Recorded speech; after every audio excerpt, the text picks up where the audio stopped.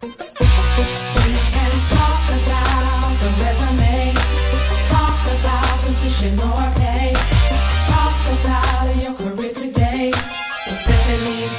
Harper, you can talk about the resume, talk about position or pay, talk about your career today. With Stephanie C. Harper, you can talk about the resume, talk about position or pay, talk about your career today. With Stephanie C. Harper, career conversations, career conversations, career conversations.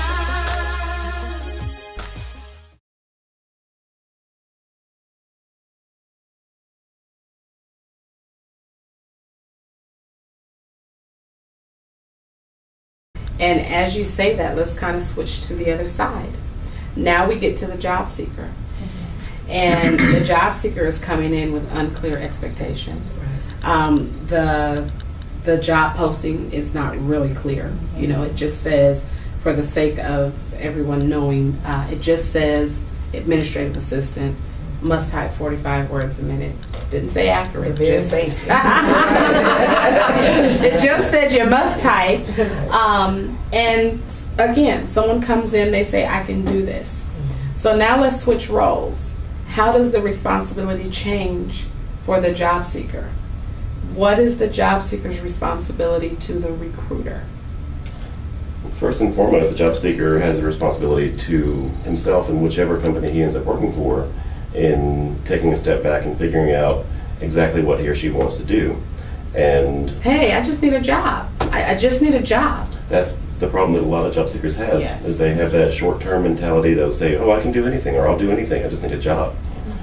And that might be a short-term fix, but it doesn't tend to lead to longevity or really, truly effectiveness or success in a career. Right. And I think the point is a majority of the population is paycheck centric. As long as I'm bringing in a check, as long as I'm punching the clock every day and being able to take care of my family, I'm good. And we need to change that perception. Okay. Now, is that recruiters' responsibility or career coaches? Either or. Not everybody can afford a career coach. Not everybody's going to turn to a recruiter and use them as a tool or a resource, Correct. as opposed to just the person that's interviewing me. That's how a lot of job seekers look at recruiters. But I find that if you sit down with your recruiter, whether it's an internal recruiter or a third-party recruiter, they can be your strategic ally to help you kind of craft your strategy and your goals and your long-term plan. And unfortunately, with the economy being the way that it is, a lot of people are not on that level. Right. Okay, And- so go ahead. Oh, I'm sorry. And that's true, because as far as the candidate that's seeking that position, it's their job to the recruiter to give them every little detail about their position that's relevant to that actual position, because we don't want to know that you worked at McDonald's When you were unless 16. you were actually in human resources at McDonald's or whatever actual AA position for McDonald's. Then give us that. But I don't want to know that you were dumping fries. That's not relevant to the position. So the client must understand and realize they need to give the recruiters exactly what's relevant to the position, fill in the gaps, and go from there. Now, as far as the mindset and the professional career goals, I will agree with you on that. Today's economy has dictated that. It's not a matter of let me get up the ladder now. It's a matter of let me just hold on to my job. So people are just going day by day, because you go into your job today, you don't know what tomorrow's going to bring. Because these companies, a lot of companies now are no longer loyal. Sure. They're not loyal. So it's common to now see people on resumes jumping from job to job because companies are not loyal, employees or corporate associates are not loyal, because the ones that have that professional mindset that I want to go up the ladder, they will jump. And because they want that higher title. They don't want that title in the lateral position. They want the title and the money. So they will jump ship. But the candidate that's just looking for a job, they're gonna Yeah, and I like to talk They're to not going to have that. I like to tell candidates like that Mindset. because the same way they have this need to just get a job right now, Right. in the same measure, in reverse, that recruiter may have the same need to keep that job that they have. So just because you need a job really bad does not outweigh the fact that I need to keep my job. Right. So I'm not going to just my incentive is to present the best candidate possible. Correct. That'll make me look good. Correct. If that happens to be you, great. If not, then I'm gonna have to look out for myself. I have to feed my family too, at the end of the day. Correct. Because you I think gotta be the happy. biggest burden falls on the job seeker. Okay. Because the job seeker is expected to, in today's market, it's a employer's market. You're going to have to be out there applying for tons and tons of jobs, and you're going to have to tailor each resume towards that job because employers aren't going to want to see, like you were saying, employers don't want to see irrelevant things. They they have to go through 600 resumes for one job. They're going to just want to see why this person is going to fit this job description. So it's really, the biggest burden falls on the job seeker. He or she has the most to lose or gain from this whole process. So it depends on them to contact the recruiter, to remain in contact with the recruiter, to give the recruiter as much information as possible, and to work closely with them. And also, I think there's no excuse in this day and age of technology and social media to not figure a way to brand yourself. I don't care if you're a receptionist, I don't care if you're an executive assistant, I don't care if you're a CEO or a CFO. There are so many ways for you to brand yourself these days. And you need to figure out, how do I take my resume, my experience at McDonald's, and take the hard skills that I learned from that and show that they're transferable. So whereas I may not want to see that they dump fries, I want to see, well, how did you deal with the customers? Correct. How did you handle stress? How did you handle sticky situations? So figure a way to take what looks like just, hey, I just worked at McDonald's, and show how you excelled. So I look at all of that, and I know not all recruiters are the same. Everybody has their different little quirks or whatever. I'm looking at the total package. I want to know, what did you bring from that experience? Right. And if you can't, as a job seeker, tell me what experience you bought from that that's relevant, that you can bring into an admin role or whatever role it is, then you're doing yourself a disservice. I think it starts with figuring out who you are as a job seeker, what your goals are, and what hardcore skills you can bring to the table that you can impress this employer with, as opposed to saying, here's my resume. Right. Yeah. Now, may I ask a question? Absolutely. Now, as a candidate, here's where the dilemma comes into play. And this is something over the years, many years back, that I would experience. My information or my credentials would be presented to a recruiter, but the recruiter really didn't know how to recruit. As far as other than picking up the phone, but they really did not know what they were looking at. Right. So Yeah. if I'm a radio personality, for example, radio personality falls under customer service because Right. as a radio personality, you have to appease the audience. Absolutely. Sure. 24/7 while you're Absolutely. on the air and off the air, Absolutely. in the public, in the community. Your life is no longer private. Absolutely. So you have to always be on top Absolutely. of your P's and Q's, customer service wise, 24/7. But you will find a lot of recruiters and a lot of hiring managers cannot relate the two. So you have a lot of people that's saying, okay, I'm looking for this person for this position. Well, it only has this on here. That's what's aggravating to me, because I know how to read a resume and read between the lines. Correct. Okay. But you have a lot of recruiters that have no clue Can I take how to that? read between the lines. Yes. Please let me take that one. Then I'll let you take it, Jen. Okay. First of all, the problem is any and everybody can become a recruiter. There we go. I think it's about just placing bodies in jobs. I've always I've seen been, people like that. thank you, I've always been of the mindset that we are not just recruiters, We are career counselors. We are guidance. We show guidance to people. We help mold and cultivate people. We need to understand not just our hiring managers' needs, but we need to be able to look, like I just said a few minutes ago, look at a resume and see those skills kind of jump through and say, this is why. Because I'll admit, there have been times when I had a resume and I said to my manager, you need to talk to this person. Yeah. And they'll look at the resume and say, I'm like, don't let the Right. fool you. Right. Let me tell you what this person has brought to the table. You need to understand what they have inside them that makes them right for this position. And as a recruiter, if you can't articulate in 30 seconds or less why this candidate is right for your position, why are you recruiting? It's not just about pulling jobs, resumes off a monster. Right. You have to get into the mindset and understand your candidate and know how to match make. It's about Exactly. relationships and Right. building and bridging. Exactly. So I think that it should be regulated, and I'm not disparaging any institution, Right. but I think those AIR certifications are not, everybody's such on a tear about getting AIR certification. It doesn't prove that you can recruit. It Right. proves that you can look up Google and source and know how to keyword search. It does not get to the heart of it. And that's what Exactly.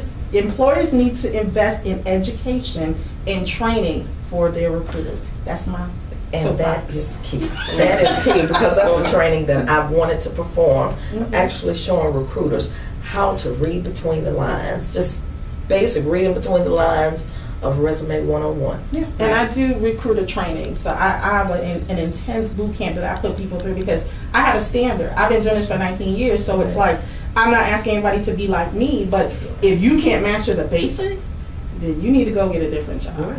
So Yeah, an industry standard for recruiters nationwide is sort of like a pipe dream. It's been out there for a while. I mean, I've written about it, and there are some organizations that may have a certain certification, but it's not like a blanket one. Like there's a blanket one for doctors. There's a blanket one for beauticians, I believe. You know, but it's not one for recruiters, which is essentially a very important role. Right. You know, so an article that Steph and I were talking about before, I was saying how it's just too easy to be a recruiter. There's not a standard, and it should be. But to a candidate's point, though, from a job seeker's perspective, if they, it would probably be in their best interest to research different recruiters who specialize in their field. I mean, a lot of people think recruiter, just recruiter, you know, but there's military recruiters, there's executive recruiters, technical recruiters, what have you. I would suggest they go on LinkedIn, do a search for recruiters, and then do a search for recruiters that have been who've been working in that particular field that they specialize in for a certain number of years, because not only will they understand exactly what you're doing after recruiting for so long, but it may be network with other people as well. So I would say to the job seeker, take your time and research different recruiters as well, instead of just being on the receiving end. That goes to a very good point also, that a lot of job seekers don't realize what the true role of a recruiter is. They might meet a recruiter and think that their job as a recruiter is to find that person a job, whereas Right. their job is actually to fill that position for their client, the candidate. Right. Yep. Right. Yep. And so as we come to a close, I want to just ask maybe 3 more questions, and then we will bring this segment to a close. Let's talk about some of the job seeker gripes, which is kind of where we didn't touch on.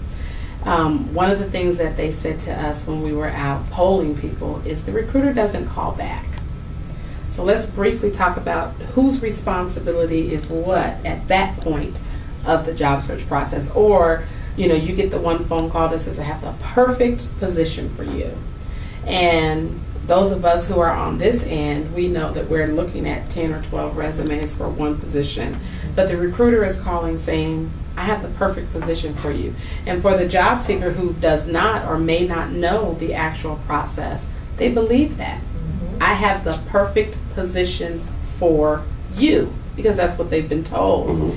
And then either, when the recruiter is calling, they're making sure that you're available, doing some screening, etc. And they say, okay, well, I'd love to submit your resume to my client or to my candidate or to my hiring manager. And they're on not pins and needles, but they're all excited about it. And then they never hear back. So what can we do about our responsibility to the job seeker that says, hello, you made the connection with me, and now I can't even reach you anymore? Or after they've gone out to interview with the client, and neither the client nor the recruiter calls the job seeker back. So where does the responsibility lie there? Because they've tried to reach out to you. I feel like that the responsibility there is still with the job seeker. Like I said, the job seeker holds the biggest the biggest burden in this whole process. And I've hired people based solely on when I'm looking at two candidates. Well, this person called me, or this person sent me a thank you note, or this certain person said, and that's been my decision maker. Okay. So I think that burden is on the job seeker himself. Largely, yeah. That squeaky wheel gets the oil That's cliche. true. Yeah. That's true. To an extent, you've got that borderline where you're between persistence and being an annoyance. A pest, yes. As well. Yes. If I'm a job seeker and I've gotten that call from the recruiter says, hey, I've got this job that's perfect for you, you're perfect for this, I'm going to present you the candidate. If I've gone in and interviewed, if I've provided the recruiter with everything they've needed in order to help me, in order to help them get that position filled, and I'm the right candidate, and I don't hear anything, I What's start the to wonder why. expectation? Yes. But if I Yes. haven't done everything, then I'm wondering why. exactly. First of all, I think that we need to take that word perfect out of our That's exactly where I vocabulary. was going. Come We on. should not be telling a candidate, I have the ideal role, because you're setting that expectation Come from on. day one that this I- job is mine. Yes, exactly. So the onus is on us. We need to watch the way we approach candidates when we Watch do the approach language. them. Exactly. Watch the language. Clean up the language, and there's a position that I have you in mind for. Okay. I would like to submit you. Let me get a little bit of information about you first, and let's see where we can go from there. I never make any promises about any. I don't even guarantee interviews. I tell them it's exploratory. Let's see if there's a fit. I'll submit you to the candidate. If they're interested, we can move forward from there. Either way, you'll hear back from me. I have a problem with recruiters who use that other approach and say we have the perfect position, or I'll be in touch, and then you never hear Never from them hear again. from them. My staff is trained to, regardless of what stage a person is in the interview process, if they even just submit their resume, everybody gets a call. And I know that a lot of employment offices and HR offices don't have the manpower to do that. But it is your responsibility to build your brand, because sometimes it's the first time somebody is coming in contact with your company. Yes. Unless it's like a Nike or big time well-known brand. This is the first line of defense. How you handle this sets the tone for the rest of the way. So we need to be careful what we say, how we approach candidates, and make sure that we're giving consistent feedback. And then for the candidate side, like you said, stay consistent with the follow-up Right. until you hear something different. Exactly. And these Because- days with technology, sorry, No, go ahead. with technology these days, I mean, it's easy to set up a simple autoresponder that Autoresponder. automatically emails every candidate who submits a resume. And what I've seen with a lot of them is they have these little short blurbs that are just bland, generic. Yeah. Thanks, we received your resume. That's it. Yeah. You can go into a little bit more detail, tell them that there is a lot of competition for that job. If it's a great fit, somebody will be in touch with you shortly, and see how things can move on from there. I would like to see an automated message that says, you know what, we haven't hired anyone, we're still in the process, just FYI. Well, I know a lot of your larger companies will use, organizations like Taleo and places like that, but they still are not taking the time to go back and say this is where we are in the process. We do have an autoresponder that lets you know when you've been dropped out of, or dropped out of the pool. Okay. Or it lets you know if you've been moved up in the pool or something like that. So it does let you know where you currently are. And I think that's really important to a job seeker, but I've also heard feedback it's not necessarily reliable, because if I have a pool of, like I said, 600 candidates, you may get an autoresponder saying, yes, you've been sent to a hiring manager, your resume has been sent to a hiring manager, when in reality the hiring manager isn't looking at the 600. You know what I mean? They're only looking at 5 of them. Correct. Correct. So a lot of that boils down to taking the time to do it right. Yes. And with that autoresponder, my biggest issue with that is don't send an autoresponder that says I'm not qualified. Thank you. That drives me crazy. I hate all Because that is so incorrect. I'm very much qualified. Yeah. Just say that you found a candidate More that suited. you felt would be more suited. Now, more suited could be personality-wise, because a lot of times candidates don't realize your credentials already say what you can and can't do. Correct. Now the live interview says personality-wise, are you going to be a good fit for this team? Yeah. Sure. Right. So, Do your values mesh with the company's? Are you going to be a fit in Right. that culture? right, are we on the same scale? Are we on the same parallel plane as far as mission, vision, goals, strategies? So I can handle, we found someone that seems to be more suited to the position, but to say, not qualified, that tears a person down. Yeah. And it goes back to Especially the when they look recruiters. at that, right. Yeah, it goes back to what I was saying about They training your recruiters, because I love Taleo. That's my favorite NTS, but it is not a replacement for my responsibility That's right. as a human being. That is right. I do not believe in autoresponders. I think they're rooted in personal. I think they're crass. Pick up a phone and I can say it's tested and it works for my company, because I have people that are, I can't believe I got a phone call to say I didn't get a job. This is the first time I've ever gotten that. If they want to, and especially you have to be cognizant in this type of economy that we're in now. People are already, like you said, beat down and dejected, and they feel like they're worthless. Right. What is 3 seconds of your day picking up a phone and calling and saying, hey, I'm sorry, we got your resume, but you're not a fit for this particular position, but you know what, go to www.blah blah blah and stay posted. Let me know if there's something that comes up. That's all some people want to hear sometimes. And you know what? And technology is totally weeding out human relations. Yeah. It's making us Human live. relations, that's key. Right. That's key in any position, period. Because the computers and software and hardware can only do so much. Right. It's going to be direct, blunt, to the point. This is what it is. This is what it's not. This is what things are going to be. Yeah, the But technology. human relation can finesse and change the whole mindset or the whole relationship. Right. It's all right. Yeah, technology just makes it more efficient, whereas the human relations is where the actual thought has to come in to make sure the technology works right. Yeah. Sure. Right, exactly. Anybody's email could be directed to spam by accident, and they Right. have never gotten it. Exactly. I've had people who weren't a fit that I called and say, hey, you're not a fit. However, I'm working on this position. And, it's you have that chance to build that relationship, and the risk of sounding crass, get referrals Right. from your Absolutely. candidates. So, I mean, Right. it makes perfect sense. It makes business sense, and it makes branding sense for us as recruiters to put that human element back into the recruiting process. So. So as we surmise, we're really saying that everyone still has a role. That everyone still has a role from the top to the bottom, and that we all have to effectively jump into our roles and execute our roles. And I think one of the things that I happened to see, especially when I was heavily doing career coaching, is that the job seeker always thought that it was our responsibility to get them hired. Our responsibility to sell them, our responsibility to make sure, kind of really hand-holding. And so I guess what we're saying to our job seekers is that you need to have more control over your career path.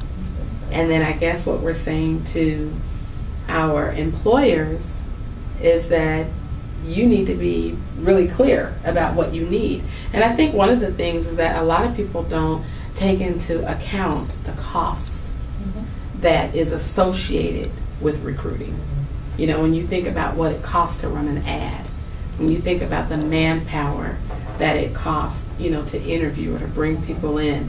And then, of course, my job is not getting done unless, those of us who have the multiple role. But if if you're just a recruiter, then yes, it's your job to source and whatever. But if you are doing an HR position and recruiting happens to be part of your function, that means that there's something else over here that you're not able to do at the moment because you're recruiting. And so all of these different things that go into the entire recruiting process means that everybody has to have ownership in their individual responsibilities. And so I think that we definitely, us as a body, and my whole purpose for getting all of us together from all different walks was to say, we hear you. We hear you, we understand you, but you still have a responsibility. And thank you for voicing your opinions to us, because now we know what you're feeling as a job seeker. And so we can come back now and we can say, okay, I can call. Yes, I can. I can email. Yes, I can. I can do a little bit of something. So I want to thank you all again for talking to me today about the recruiter's responsibility.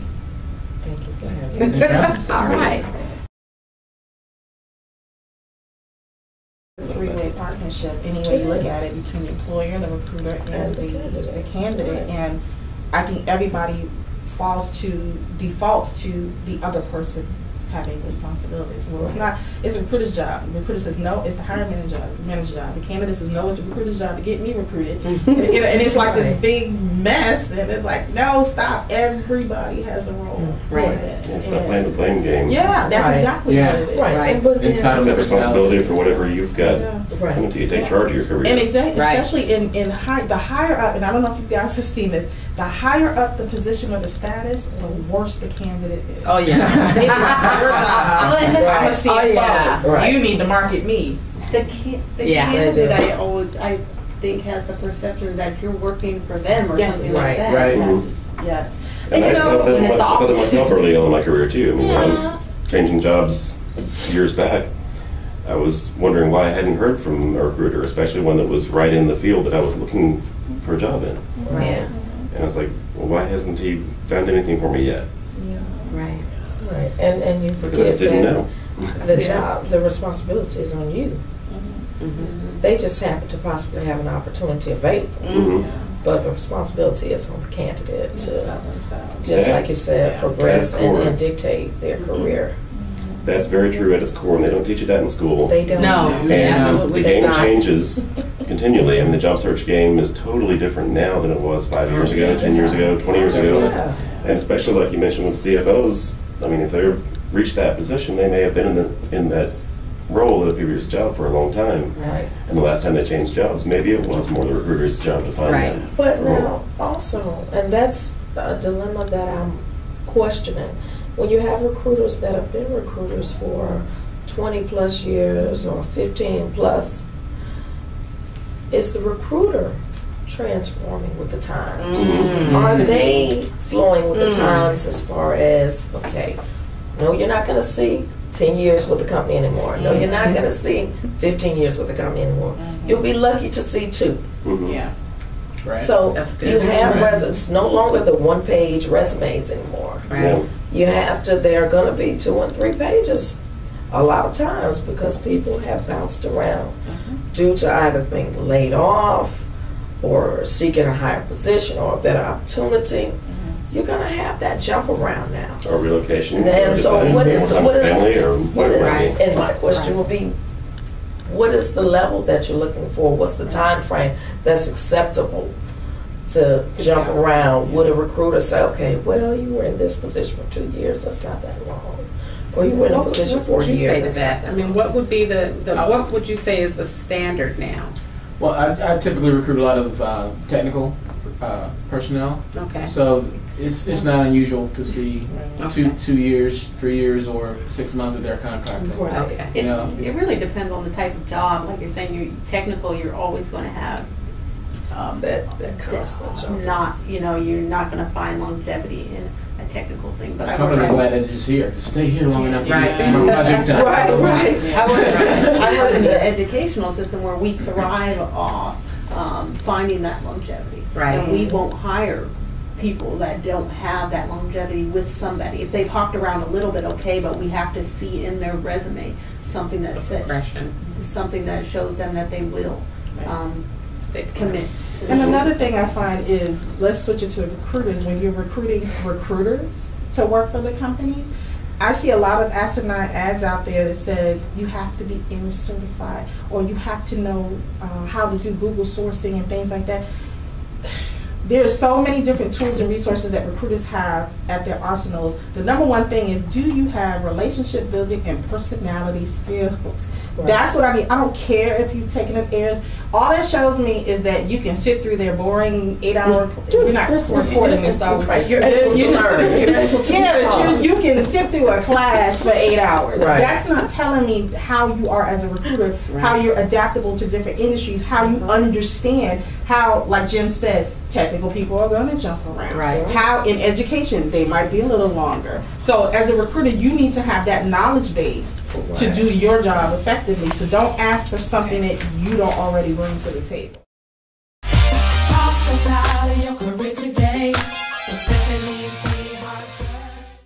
This issue of Career Magazine TV is brought to you by the Wisdom Knot and also sponsored by the National Association of Women-Owned and Small Businesses Incorporated. To find out how you can sponsor an episode of Career Magazine, call us at 404-604-4511.